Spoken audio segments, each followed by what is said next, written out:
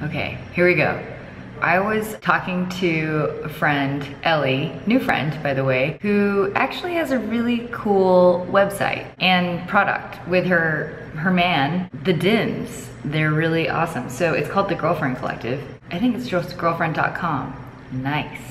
Nice Dins. Super cute leggings. Actually, they're giving away their leggings for their launch. So if you want to get some free leggings, you should get their leggings because I have some. I'm not wearing them right now, but they're really awesome. They're super good. They're just like really awesome people who work behind it. I met them up. I told them about how I'm getting into cats. I've been cat sitting so many cats. She just recently got some cats and the ones that I want. They're called exotic short hairs. Let me show you. Here's a website. And all of these websites are ridiculous too. There's this photographer named Shannon and I see his photography all the time, everywhere. You'll just see this his little script here. I personally think his photography for cats is amazing. Really, he just knows how to capture the essence of that stare. It's just like, oh, what are you thinking? Got it.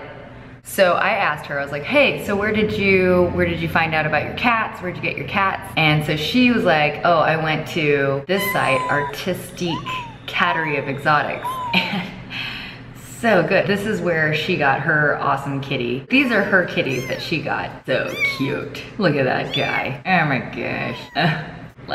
And I was like, I started looking at all these different cat sites, and then I was looking at all these, oh my god, all these little cat pictures, and then I got to a Shannon photo, and I was like telling her, you have to get your cats photographed by Shannon, I'm sure it's Shannon.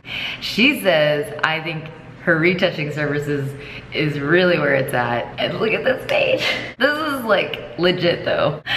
But it's so funny because he's like, with digital photography has come the power to make changes to photos that can often rescue an image from being a loser and make it a winner. Loser, winner, loser, winner, loser, winner. Changing the angle of a head or transplanting one from another pose, adding a tip of a tail when it was cut off in the photo, opening eyes when an animal blinks or is holding an eye at half mast. Also, half loser. I have done all these things in the past 2 years. There's all these examples of like what photo retouching he does, and they're good photo retouching, it's just, and so then she says, I want all my photos to be winners.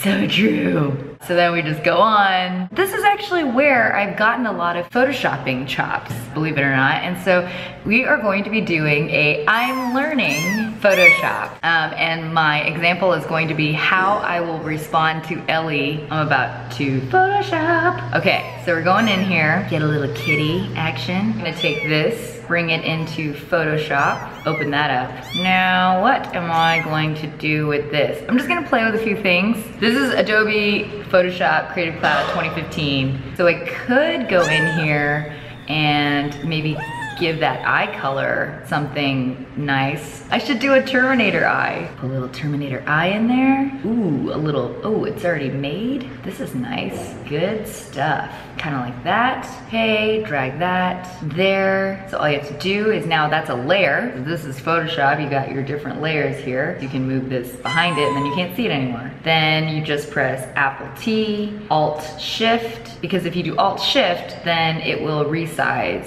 as one size. And then I'm going to do this. Oh, actually, I want to preserve the image. So the way you do that is you right click on the layer and then make that a smart object. Now it's a smart object, so we're gonna preserve the quality. So if I like go like this and then I decide to go like this, it won't be pixelated. That is the reason why I use smart objects. And then I'm gonna put that in there. So now I've got that image. That's kind of funny, but I think I can do a little bit better than that. The next thing I'm gonna do is I am going to copy this. So the fastest way to copy it is just to drag it to this layer. All right, so remember this circle I made? I'm gonna make another circle. This little stroke here, I'm gonna remove that. Then I'm just gonna take that, cancel. I'm gonna take that circle And just go do this. So now I have a cool little circle here. I am going to go through some of these filters and see what it does. And the fastest way to go through these blending filters is just pressing Alt, Shift, plus or minus. So then you can just like quickly go, as opposed to what people usually do where they like click like this. That takes way too much time. So then you can just go through and be like, oh, that's cool. That made it that blue color. So now I'm gonna do that. Just had an idea, I'm gonna make an animated GIF. Now I'm gonna go Window, Timeline, and I'm gonna make a GIF here. So we're gonna create a frame animation, and then the way you do that is you have to add each new layer. So I'm gonna add another frame, and then I'm going to turn off the layer that I want, see how it's red. It's only 0 seconds. So you can play it too. You can do it forever, and then just play it. Look at that, that's crazy. Okay, so now I'm gonna probably put this one here, and then maybe make it a minute, like 1 second. I'm gonna copy that, put another one over here, put another one over here, and then I'm gonna make those like flicker like crazy, no delay.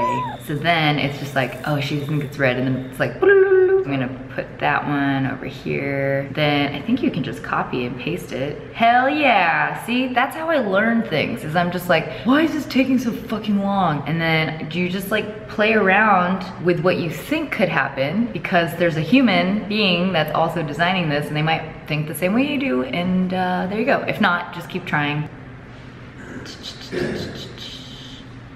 Okay, so play, boop, boop, boop, boop, boop. I'm gonna make this one long, maybe 1 second. Maybe this one's gonna be 2 seconds. So play, okay, and then I'm just gonna make this go more nuts, like that. Cool. And then what I also wanna do is make this blue, probably like a orange or a pink or a yellow, something crazy, or not that crazy. Oh my gosh. Okay, I'm just gonna keep it like purple, like that. Okay, how about that? Interesting. Okay, so whenever you make a timeline layer, it takes the layer property as well. I should have made that into a smart object. There you go, now it changes it. This is what happens here. And then that goes on, and then this, all on. Okay, all right, now you're gonna save that. So File, Export, Save for Web, GIF 128 dithered. Might as well make it as big as I can. Okay, so save, then I'm just gonna save it to my desktop. I'm gonna do Shannon Level Up is the GIF that I'm gonna call it. And then I'm going to drag this into here. Yeah, there it goes. And that's spending about like 20 minutes doing a joke. But that's like a really, really good way to learn Photoshop. I did that a lot when I used to work in an advertising agency, and then even at Activision, we would just waste a lot of time doing this. Learning! I'm learning.